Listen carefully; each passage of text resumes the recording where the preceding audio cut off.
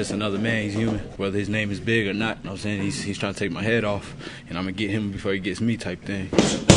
Do I feel any more pressure? A little bit. I want to have a good showing, especially because I want to win, but also because I am the headliner. Don't really know much about him when I was a Taekwondo guy. You know, his wrestling's not there. Submissions are definitely not there, so I feel like I have this fight anywhere it goes. I feel like I have a big advantage on the ground, but I also feel like I need to go out there and let him go. I think his strengths and weaknesses are one. He's tough, and he's willing to take a beating. And as you've seen, he can take a beating and not win fights. I'll give him a beating and win the fight. So his toughness is a hindrance as well as, you know, something that's good for him. It's like driving down a dark road, you know, your headlights can only see 200 feet in front of you, you know. That's all I can see. That's all I need to focus on is what's right in front of me and not look into the future, not look at the 45 weight class, not look at Varner or Henderson now, just worry about getting through Ratcliff and getting through Saturday night. So that's, you know, really focus on that.